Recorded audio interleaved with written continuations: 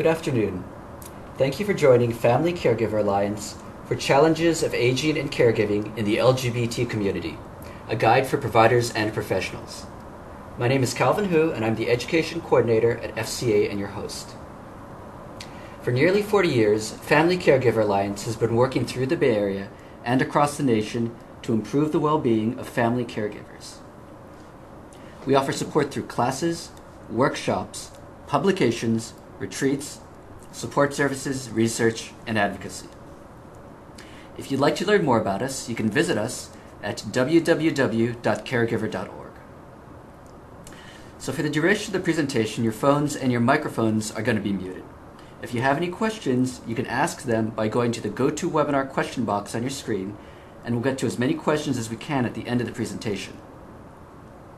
At the completion of the webinar, you'll also be asked to give some feedback, and we use this for shaping future education programs, so I'd like to thank you in advance for filling those out.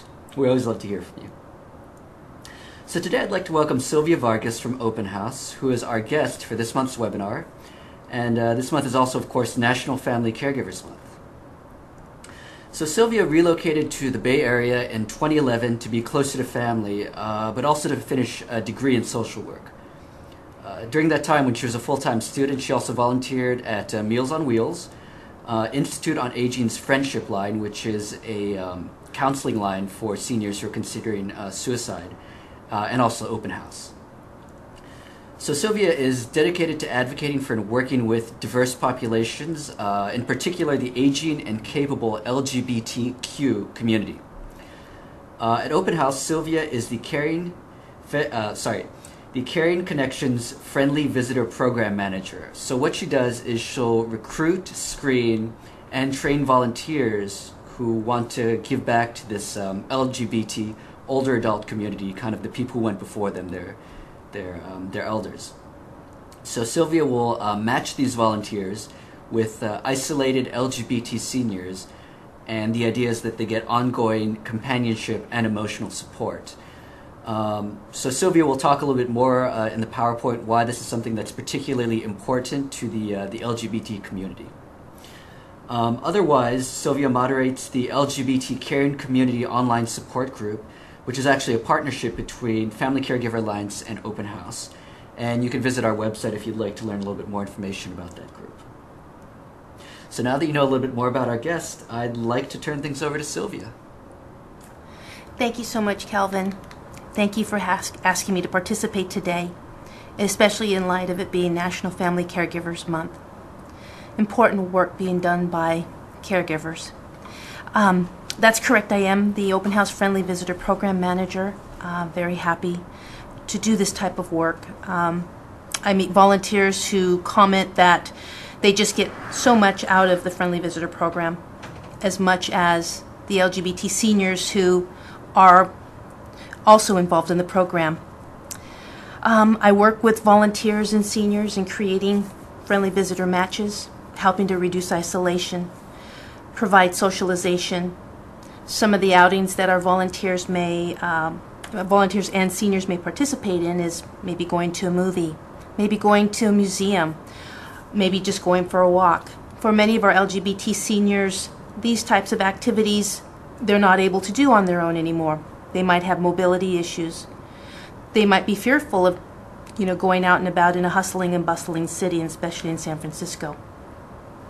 I receive referrals from medical providers, social workers, community members, or LGBT elders may self-refer. I might get a call from a social worker who thinks that maybe they might have a client who might be from the LGBT community.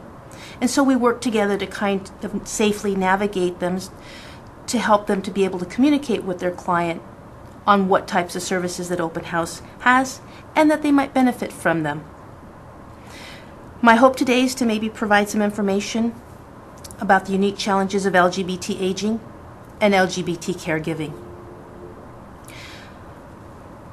I want to talk a little bit more about Open House and a little bit of its history and just some of the services and programs that we provide. So we were founded in 1998, and Open House is essentially committed to providing housing, assistance in finding housing, social services, such as case management. We're recognized as one of 26 adult disability resource centers in San Francisco. We help to connect seniors with services such as applying for paratransit, help with their Clipper card, help with meal programs, and also help with rental subsidies in a city that can be very challenging, especially when seniors are on a fixed or limited income. We offer community programs to LGBT seniors so that they can age with security, dignity, and grace in the community of their choice. We also partner with service providers such as FCA and organizations to provide training on LGBT-related issues. Our training program helps service providers and staff become allies and advocates of LGBT seniors. One of our primary goals is to reduce isolation by connecting LGBT seniors to available services and sustaining their ability to live independently. Some of the ways we work to help reduce isolation is by offering hundreds of LGBT-affirming programs that may include health and wellness workshops. We have a men's HIV support group, a men's drop-in group, transgender support groups, a women's support group. We have monthly discussion groups, language classes, culture events, and much, much more. We've also started to include support groups for caregivers of loved ones going through the challenges of dementia and other illnesses. What I'd like to do is just kind of talk a little bit about aging concerns for seniors in general. One of my clients told me recently that aging is not for the faint of heart. Aging always comes with challenges, but for LGBT individuals and the people who care for them, the transition into older age can be especially daunting. I'd like to highlight and discuss some of the overarching concerns that both non-LGBT and LGBT seniors may share with regards to financial security, health care, autonomy, social support, and community. Many elders worry about finances. Will I outlive my income? When it comes to health care, many elders are concerned of being able to have access to affordable health care. When it comes to autonomy, elders worry about being able to maintain their independence and remain in their home. For social support and a sense of community, elders will often express, will I have the love and support of family and friends? Will I be able to stay connected to my community or church? I have an elder aunt right now who we shared a conversation one day, and she was just expressing over time the loss of many of her friends, the loss of her siblings. She lost her husband almost 20 years ago, and the impact on her life that these losses had on her.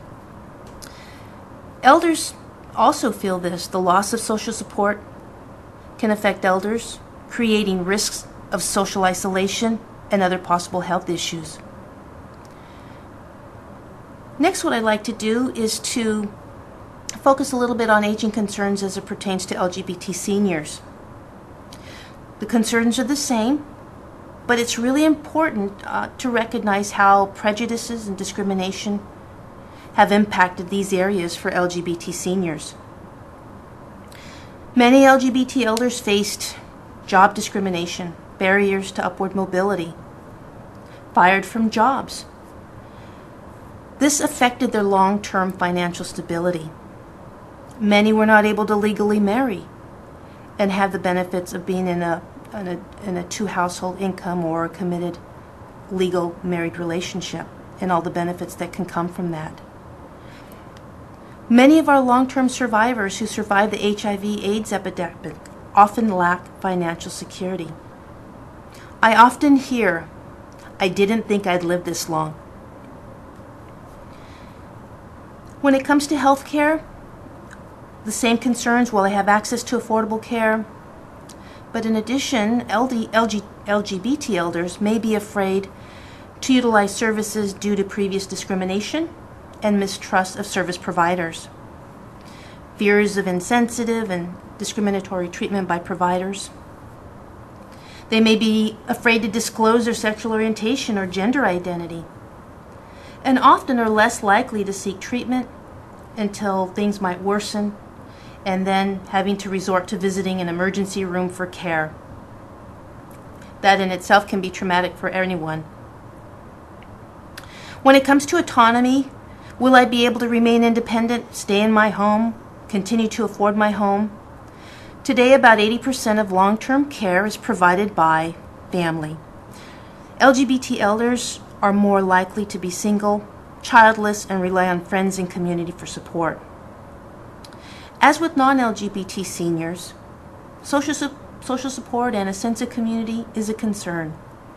For LGBT seniors, the challenges to maintain strong social networks is difficult. Many have experienced loss of friends. Many feel left out of the LGBT community, especially elders of color and transgender elders. They experience ageism within the LGBT community. Elders often will describe feeling invisible within the community. Many elders lost countless friends during the HIV/AIDS crisis, and the few that are remaining may also be passing away or having chronic health issues at this time. What I'd like to do is just go over some definitions for some commonly used terms. Many have probably heard these before. The first is sexual orientation, which is a scientific term for an individual's enduring physical, romantic, and/or emotional attraction to members of the same and/or opposite sex. Now, it's important to avoid sexual preference, which suggests that being gay or lesbian is voluntary and therefore curable. Gender identity, one's internal, personal sense of being a man or a woman, boy or girl. For transgender people, their birth-assigned sex and their own internal sense of gender identity do not match. Homophobia, fear of lesbians and gay men. Biphobia is fear of bisexual people. Transphobia, fear of transgender people and other gender variant people. What does it mean to say openly gay or out? Really just that self-identifying as lesbian or gay in their public or professional lives, openly bisexual, could be openly transgender. Heterosexism assumes everyone is heterosexual, and a term that applies to negative attitudes, bias, and discrimination in favor of opposite sex sexuality and relationships. Family of origin, family of choice. For LGBT folks, many include both.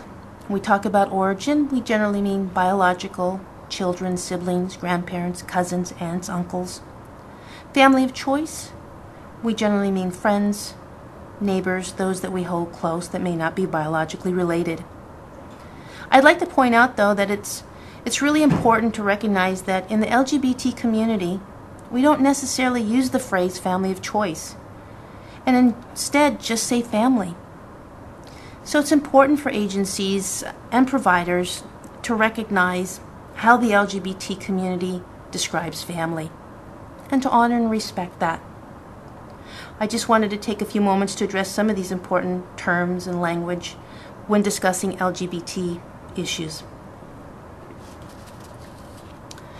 Next, I'd like to just provide some LGBT facts regarding the community, and especially LGBT aging community. So it's estimated that there are about 1.6 million LGBT elders in the United States. And it's estimated that it's going to be about 3 million by 2030.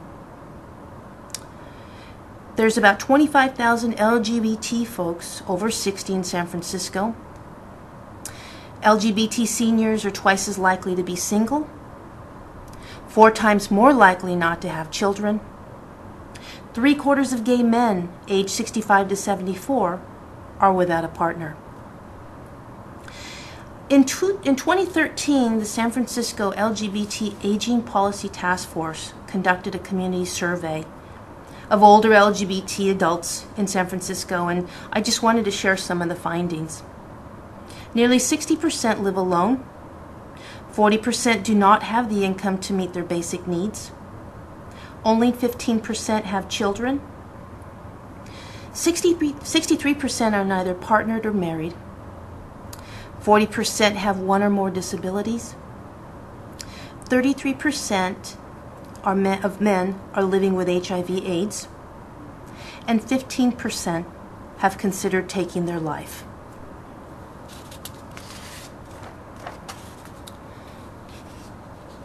Some additional background LGBT facts I want to discuss really is around the idea, and it's something to consider, is that all of us need information. We all need resources. We all need assistance as we age. How do we apply for services? How do we apply for meal programs and transportation? In-home support services. This in itself can be stressful, especially when you don't have the help that you might need. When it comes to older LGBT adults, they have generally fewer social and familial supports, less financial security than their heterosexual peers, and are at risk of social isolation, reduced mental and physical health, homophobia, ageism, elder abuse, cognitive impairment, and premature death. When we discuss minority stress, what we know that it has increased social isolation in LGBT older adults. It's chronic, and it's related to LGBT stigmatization and experiences of discrimination and violence. Many elders choose to remain closeted and avoid accessing services like going to senior centers or meal programs and some of the other entitlements, which result in increasing vulnerability and risks. Or they'll just hide their sexual orientation when they're out, creating even more isolation. LGBT elders generally lack traditional caregiver support and advocacy.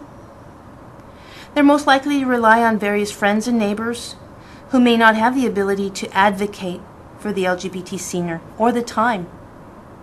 I've had community members express that how they caregive for one another, and they may call it a different name than caregive, just really how they support one another, is that a group of 5 friends may all take part in support of their close friend, whether one person goes shopping, one person might pick up their prescriptions, one person might take them out to dinner or come maybe help them out with their home. So it's a collective effort. But oftentimes they're only able to support so many hours. So that elder may not get that consistent advocacy that they might need. Often the support is less likely to be intergenerational. Friends are generally the same age, the same cohort, and they also might be experiencing aging and health challenges. They rely on friends and partners who may lack any legal recognition. It can present a lot of challenges. One example would be for Family Medical Leave Act. It doesn't necessarily provide medical leave for a person who wishes to take care of a friend or an unmarried person. LGBT elders are more reliant on community-based programs for socialization. Often, LGBT older adults will hide their sexual orientation at senior centers and senior residences for fear of being discriminated against. It's not unusual to hear service providers comment and say, well, I don't think that we have LGBT folks that live here. Oftentimes, elders will not put out pictures in their bedrooms. They don't feel safe. They won't be open about their sexuality. They'll hide it. This is at a time when seniors should be enjoying themselves. They worked hard, but often they're retreating back into the closet. A recent study found that about 33% of gay and lesbian older adults thought they would have to hide their sexual identity if they moved into senior housing.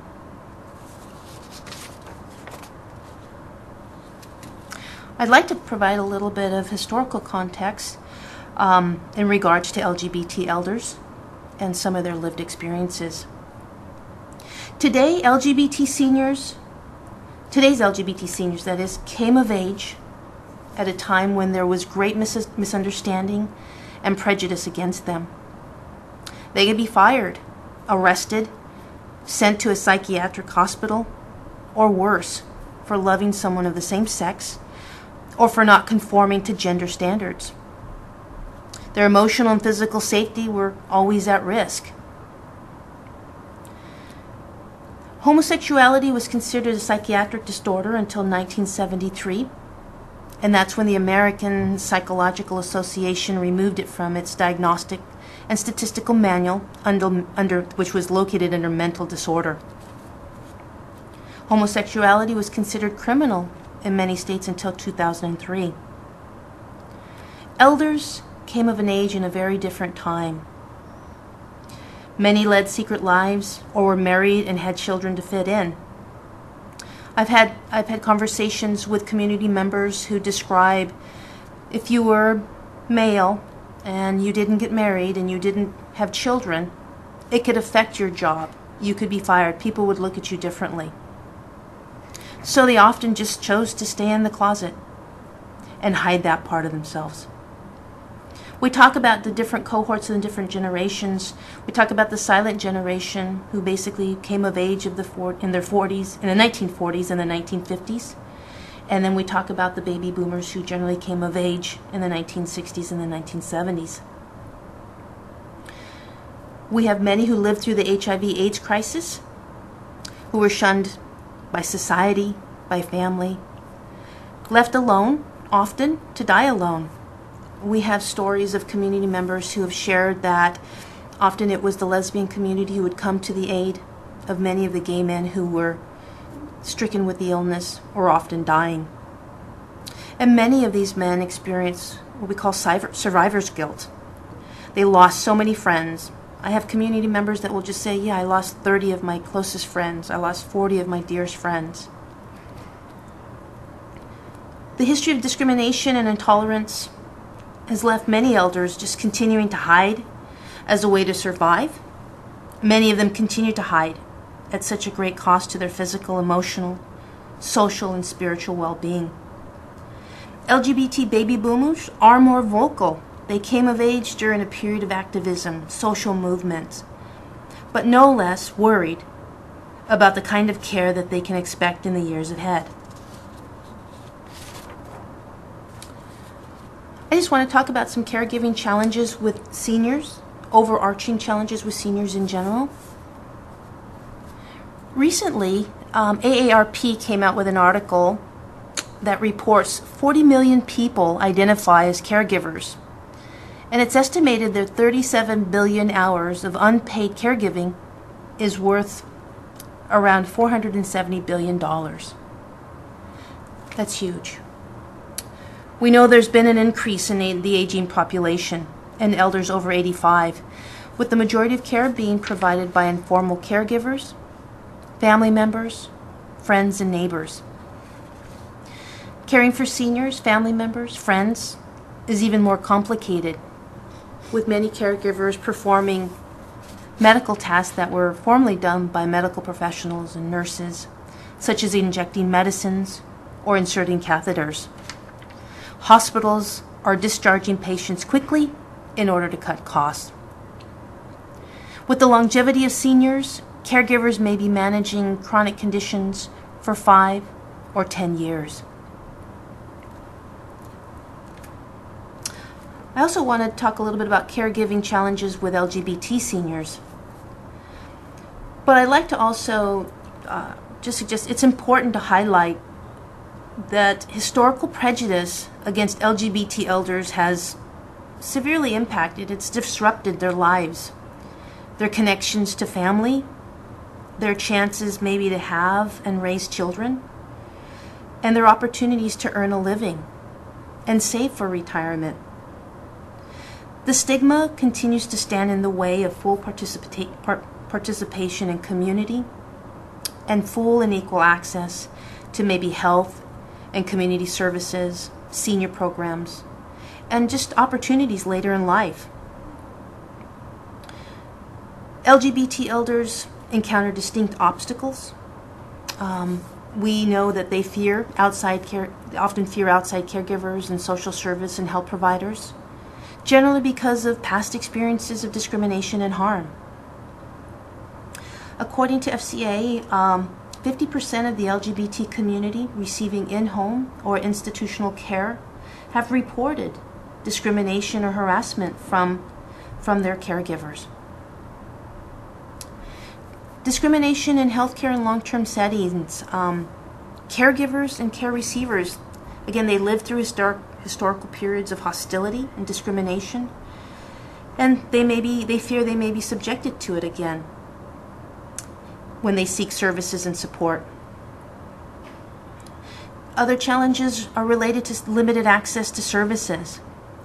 Because LGBT seniors, they fear judgment, rejection, or even compromised care if they come out, they all too often don't access the information and care they need.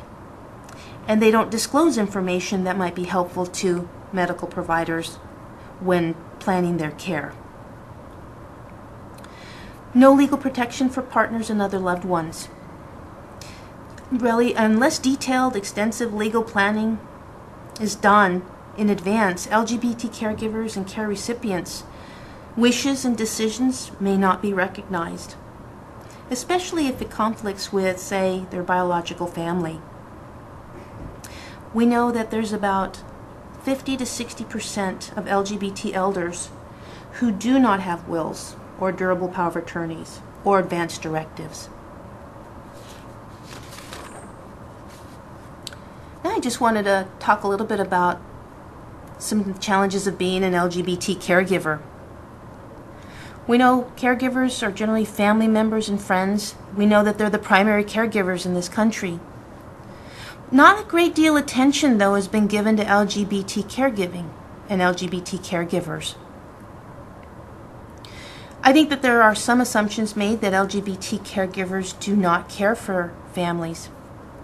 However, family members may expect more from LGBT individuals because of assumptions that they might have less responsibility, even if they're partnered and even if they have children. So they are often chosen as the caregiver for family of origin. LGBT caregivers have a history of disadvantage, marginalization, and invisibility that they carry from their own lived experiences. They may also perceive that barriers related to sexual orientation, and they might be reluctant to seek outside support, especially maybe around finding respite. Who do they turn to? How do they share what's going on with them without having to self-disclose? That could be really, really frightening for someone. They encounter obstacles in securing support, including discrimination in healthcare and long-term care settings. This can be compounded if the caregiver is LGBT, of a different ethnicity, or maybe physically challenged. Having limited access to services, especially in smaller cities and rural areas. I know here in San Francisco, there are lots of services, but even with lots of services, we do still have folks that are really fearful of accessing those services. So I can only imagine what it could be like in some of these rural areas where there are fewer LGBT-friendly resources for caregivers. The lack of legal protection for their partners and other loved ones. Unsupportive workplaces come to mind. They may not recognize caregiving relationships and caregiving responsibilities, which also can increase caregiver stress. And providers may not recognize the role of caregiver and the family of their chosen family, of course. How can we create a safe and welcoming environment? I just want to share a little bit, just even from my own experience, and just that LGBT folks will scan for safety, and they will scan for welcoming space. I do it, and I've done it since I came out. It's something we get used to doing. There are different ways that we can go about creating safe and welcoming environments, setting a tone of respect, sending an inclusive message, the use of sensitive language. This can also include practicing cultural humility, which really just emphasizes a commitment to lifelong learning. We know that cultural humility sees individuals and communities that have been oppressed as just really rich sources of expertise and really teachers on the content of cultures that we don't know, that are different from our own. It's important to practice active listening, develop self-awareness, and just being respectful towards differences and embracing those differences.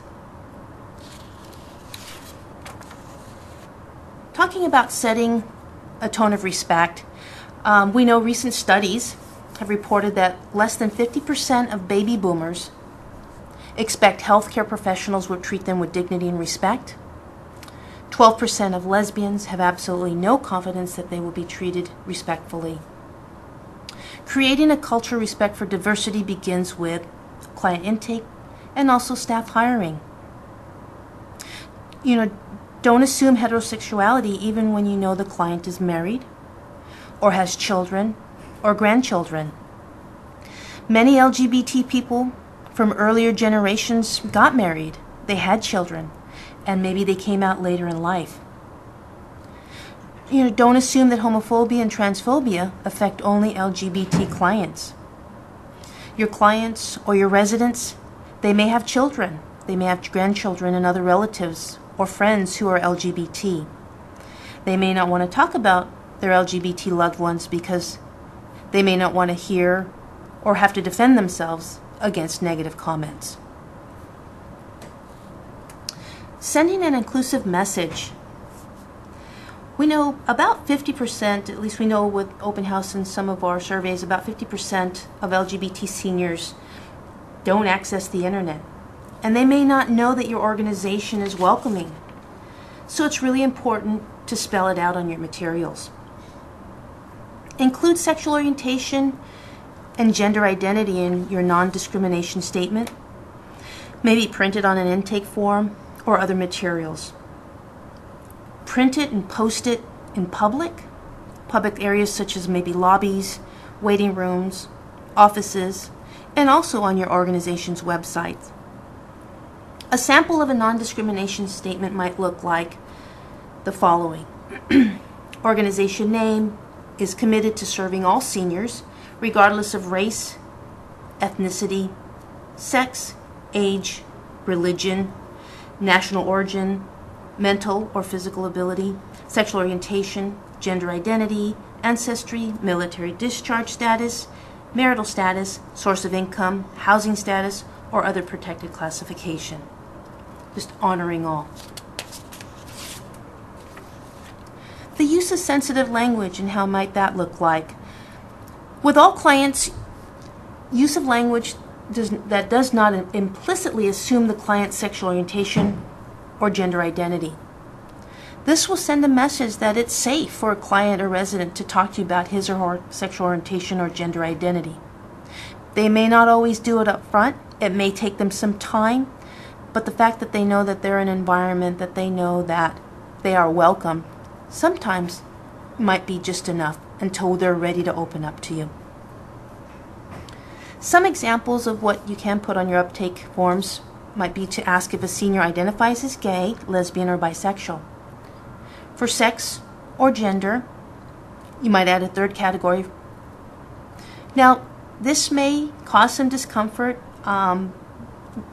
Sometimes elders are very private in terms of wanting to share their information, and that's okay. And it's okay if they don't answer. What you're doing, though, is you're demonstrating that your organization is really aware of LGBT senior issues and the history of LGBT senior issues. Uptake forms should include maybe partner rather than just spouse. By adding this, you're also letting LGBT seniors know that their primary relationships are respected, they're recognized, and they're valued. Place the information about your resources in their orientation packets. Also, don't assume the person's partner or spouse is male or female until you're told otherwise. Instead of asking, "Are you married?" maybe ask, "Are you in a relationship?" Use LGBT-friendly statements or images in some of your brochures, outreach materials. Have pictures of maybe same-sex couples or partners. Also, try advertising your services in LGBT press and LGBT organizations. Lastly, I just want to talk a little bit. I know I've talked about some of the issues and some of the concerns, but I also want to highlight just the resiliency, and I want to celebrate our LGBT seniors and everything that they've gone through and everything that I know that I learn every day in my work when they share their stories. I'm always honored to share and listen and hear their stories. It's important really both inside and outside the LGBT community to recognize the resiliency of our LGBT seniors. All that they survived, to be able to love who they want. We talk about them paving the way for us, and they're the reason why we have the rights that we have now. It's important to create a safe space and provide for them. Train your staff on LGBT aging-related issues.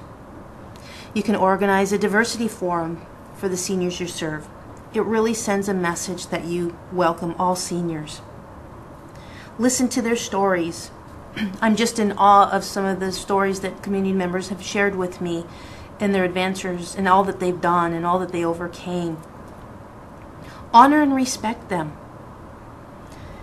Advocate for LGBT clients. Encourage LGBT seniors to maybe prepare directives or find help in preparing directives, getting their answers to the questions they might have around wills and other important legal documents, just to ensure that their wishes will be honored. Also, I think we can also remain committed to continually advocating for LGBT elders so that we all can feel comfortable and respected as we age. As my client said earlier, aging isn't for the faint of heart. I've also included just some additional resources for some of the material that I used today in the PowerPoint. And I just really want to thank Family Caregiver Alliance for the opportunity to allow me to present today.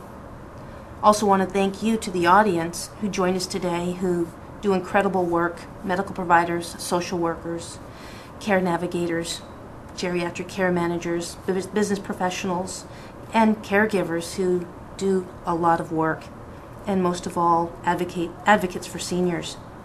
Thank you for all that you do and all the amazing work you do in service to seniors. Thank you. Perfect. Well, thanks so much, Sylvia. It is National Family Caregivers Month, so I was really happy that Sylvia was available. Very happy that we could partner with Open House for another project.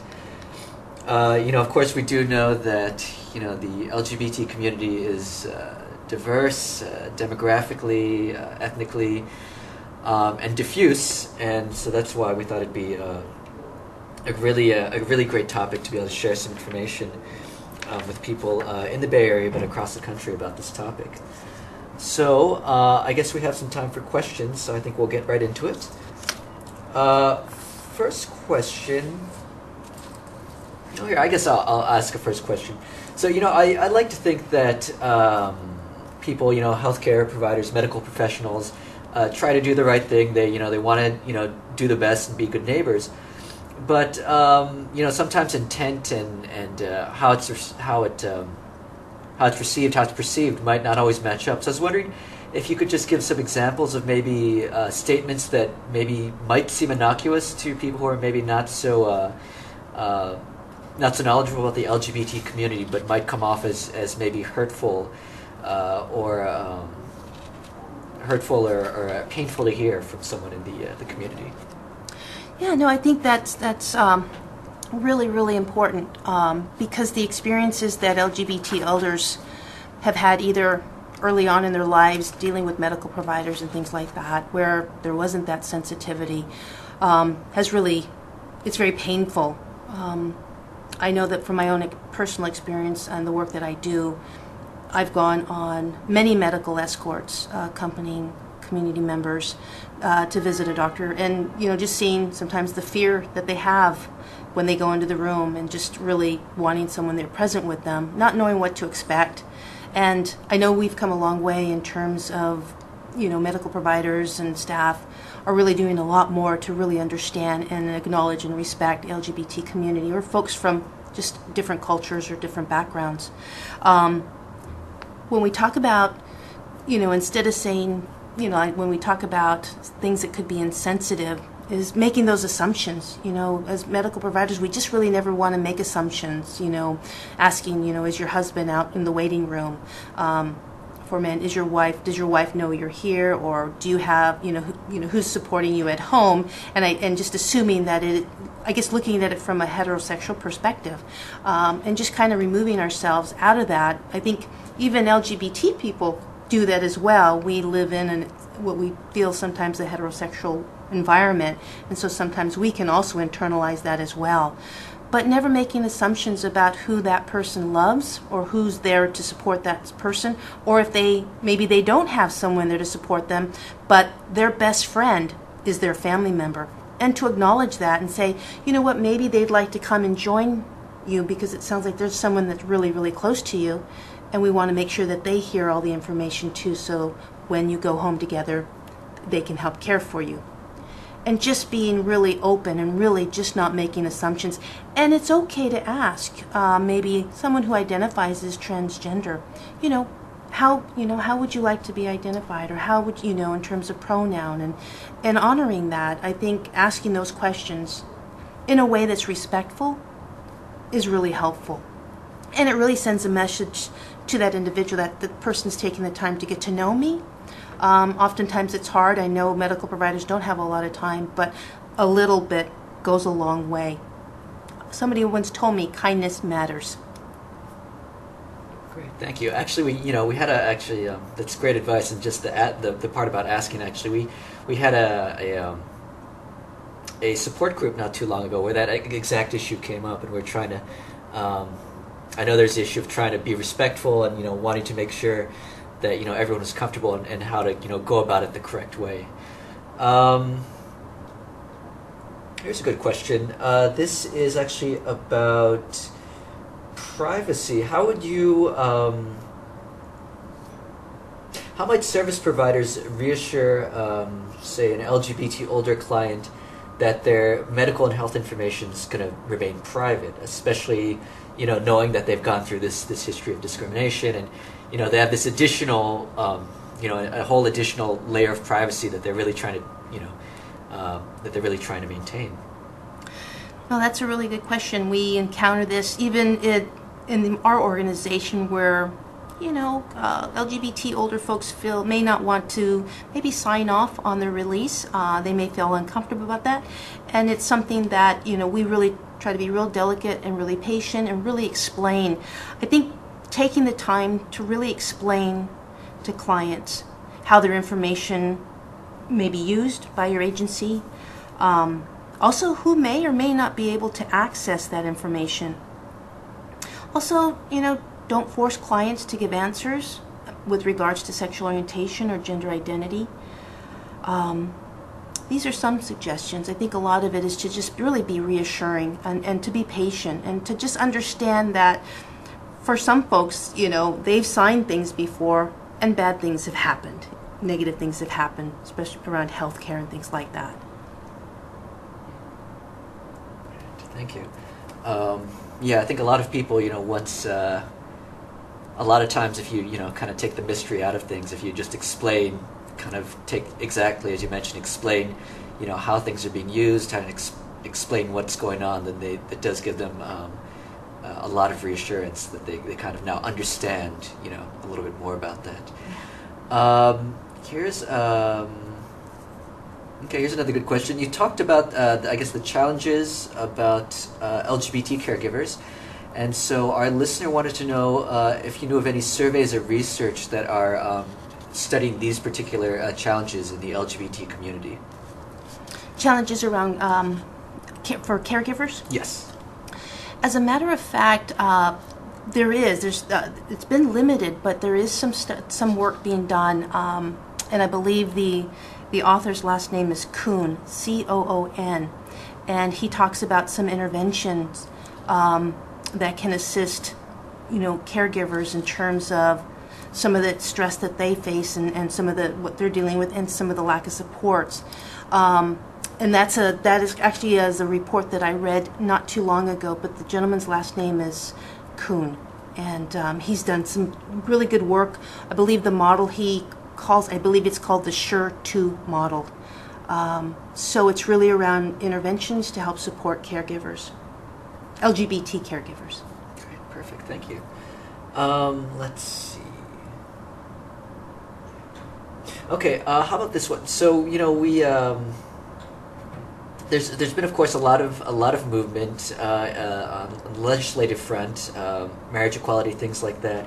I was wondering if you could give maybe a brief update, maybe on what kind of these new legal what's been going on the legal front with LGBT elders and caregivers, because I know with in marriage equality in theory it should a lot of things should be changing for the better, but if you could maybe talk a little bit more about that. Yeah, it's yes, some monumental changes taking place with DOMA and marriage equality. The thing of it is that that's at the federal level, so it's really, really important for caregivers and recipients of care to really do some fact-finding at the state level, because some of the state rights and laws may vary or may differ from the federal level. And unfortunately, some states may or may not honor them, so I really recommend service providers, in order to find additional information, especially about some of the recent updates, because it's ever moving, ever changing. There's also transgenders laws and rights and ramifications. I would recommend going to National Center for Lesbian Rights, the NCLR, also utilizing National Resource Center on LGBT Aging, or Lambda Legal, and of course Family Caregiver Alliance. And with such things, it's always good to probably, especially around legal documents and things like that, finding out things about Social Security or Medicare or Medi-Cal in California, Medicaid as it's known across the rest of the United States. It's always good to either speak with legal support or some of these organizations around specific issues related to that individual, because it could be different situation, different scenarios. Great, thank you. And actually, I had talking about about these legal issues. I had a question. I remember you mentioned that a lot of LGBT elder adults don't have any kind of wills or advance directives or any of these other kind of legal documents. Especially, I guess, since they well, maybe it is changing with marriage equality, but especially because there are so many sticky legal challenges, it seems like with families of origin versus families of choice, and who are making decisions, and these very, very important decisions. Do you have any idea why? And I know, of course, this is in general, a lot of people don't fill these out. But is there? Do you have any ideas on why they don't? More LGBT elders don't fill out these legal documents. These kind of end of life, end of care kind of documents? Yeah, I think there could be many layers to that. I think in general, seniors in general, talking about end of life, talking about death and dying and what have you is always a very difficult subject. We know it's inevitable, but sometimes looking at that. But setting that aside, I think too, there's really LGBT elders, there's a lack of advocacy, and just speaking from my own personal experience working with elders, and because I'll have our elders, when we go to the Friendly Visitor Program, we have them fill out some information, and we do ask that question, and I would say most say no, but I wonder often if it's, there's not someone advocating for them or encouraging them, of the importance of that. But often, too, a lot of our elders, they live alone. They live in isolation. And some of them, again, it goes back to just some of the barriers that LGBT elders faced, whether it was jobs, security, whether it was upward mobility, things like that. Oftentimes, or they may just not really think about that. Or if they do, it's not something that they may not even know how to go about doing. That's what we do at Open House too. We also provide workshops around financial planning, around documents and things like that. And generally, these workshops are packed. So, and I think if you're providing a safe space for people to feel welcome, to be able to ask those questions and to get those help, that kind of help, that it will make a difference. But I think there's just a lot of different, maybe just a lot of different layers of why that is. Perfect, thanks. Okay, so this is actually talking about the welcoming spaces. So you mentioned that the kind of a non-discrimination policy. You mentioned the language, maybe a diverse staff. Are there do you have any other suggestions or ideas on creating kind of a safe and respectful space? Sure. We're very fortunate. Our offices, of course, are located in the LGBT center, so the moment anyone walks through the door, it's a feeling of welcoming space. But I think that there are also other ways that you can make it welcoming, and it not have to be in an LGBT center. I've worked in different organizations, and some of the things that we've done is maybe just as simple as putting a rainbow sticker, or maybe rainbow-colored items, or utilizing the safe zone signs, which really what that does, it signifies LGBT solidarity and acceptance. Also, to, if at all possible, providing gender-neutral single-stall bathrooms. How about maybe displaying copies of LGBT-relevant magazines, some of the publications, information centered around that, maybe marketing materials too. Having LGBT older adults and older adults of color displayed on some of the material. I mean, that really sends a huge welcoming, huge welcoming presence with that.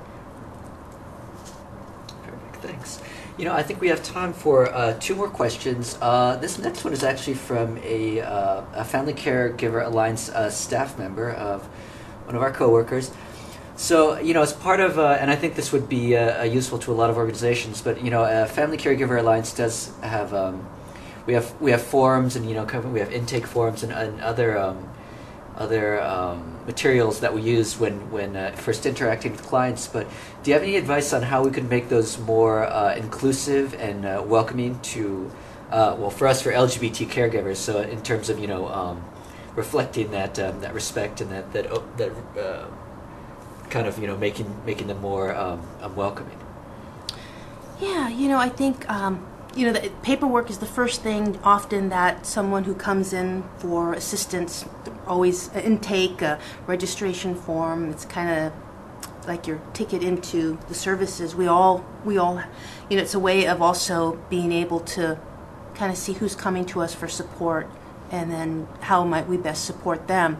So I always look at that, and as I convey it to whoever's coming and seeking services, that, this helps us to, help you in a better fashion. And really, sometimes it may seem, when it comes to sexual orientation, gender identity, all that matters. Again, they may not answer those questions, but by having it on your intake form, having questions related to, even questions related to feeling comfortable in, we have one question that we will ask, do you feel connected to maybe the LGBT community? Do you access, maybe asking questions about what type of services do you access? What type of community services do you access? Centered around that, just really try to find out if folks are accessing them, or in many cases, they're not. Just really being open with the language and not making any assumptions that everybody's going to be able to check off those boxes. Sometimes having a box that says other and allowing them to decide how they want to identify, I think, is also helpful. Having that ability for them to write in how they want to be perceived or how they want to identify also helps too. Perfect, thank you. I know, certainly as an organization, FCA, we're always trying to, look for ways to improve and make sure we're reaching, the widest audience and being, and being really mindful of people's, differing experiences. So that's some really good advice. And actually about the, kind of the other, or the kind of the the specify. I guess we'll save this. I'm saving this question for the end. It's I guess about working with transgender older adults, kind of what the best practices might be. It seems that maybe popular culture and kind of the general populace is kind of starting to accept and wrap their heads around the gay and the lesbian, the bisexual, but they might the transgender they might not know anyone or might have never seen someone who's transgender, and it might just be a little bit more of a head scratcher for people. Yeah, it is. We see it, with the recent, with Bruce Jenner and what have you. People are talking about it, but a lot of folks may not know, what's comfortable. I don't want to make anyone feel uncomfortable, so I think it's being sensitive and being, practicing cultural humility is really important. I think when it comes to maybe some best practices, maybe training your staff to always know and maybe use the pronoun that their clients prefer. Services around maybe including shared rooms should be based on the client's gender identity and not his or her sex assigned at birth. Things like it's really never appropriate to ask, what is your real name? Instead, if you need something like that, you might want to ask them, can I make a copy of your insurance card? And also you might say something like, ask if the name on the insurance card should be used for billing purposes. It's really, it's about maybe even also asking clients when arranging appointments, say with other providers or on referrals, what personal information that they're really comfortable discussing. The other thing is transgender folks should always be able to use whichever restroom aligns with their gender identities. And it's really about setting the tone of respect and that feeling of inclusiveness. I know our transgender folks, they deal with a lot of discrimination, a lot of violence. Even though someone like Bruce Jenner can come out and we can honor that person, there's still a lot of violence that we hear about on a daily basis about trans women of color. So, being aware from that, we just really need to recommit ourselves. Not only we have these great laws that have been passed, but we need to continue to commit ourselves to really advocating for our trans brothers and sisters.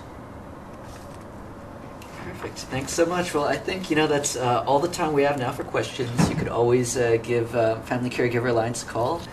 Or actually contact Sylvia at Open House. Sylvia, would you mind providing your information just for the listeners one last time? Absolutely. Thank you so much. And please call me with any questions. I'd love to hear from you. My email address is Sylvia, Sylvia, at openhouse-sf.org. And our number at Open House is area code 415-296-8995, and I can be reached at extension 303. Perfect, thanks. And does Open House, do they actually do any trainings? Do they lead trainings, or do they advise others in some of this information? Absolutely. We do. We offer cultural competency training. Our director of programs, Michelle Halcedo, and many of our staff have taught thousands and thousands of providers. We can come to you. We also have in-service at Open House. We are very happy and very eager to help your staff, help you in terms of becoming more culturally aware of some of the folks you might be serving, especially LGBT elders. Perfect. Well, thanks so much. Now that the webinar is wrapping up, I feel like I can disclose that this is Sylvia's actual first webinar. So I must say she handled it much better than my first webinar. I was pretty nervous. But anyways, we're really happy to have her here on National Caregiver Month, representing Open House and kind of all the experience she brings. So thanks again, Sylvia, for being with us. Thank you. Thank you, Calvin. Thank you, Family Caregiver Alliance, and thank you, folks. So our next webinar is December 9. That's going to be called Keeping Your Family Member Moving and Engaged. so they can remain at home. That will be presented by Cindy Cardeman, and you can visit our website for more information about that webinar. Thanks again, everyone, for joining us today. Thank you, Sylvia. Thanks, Calvin. The webinar is now concluded. We hope to see you all next month, and have a great Turkey Day.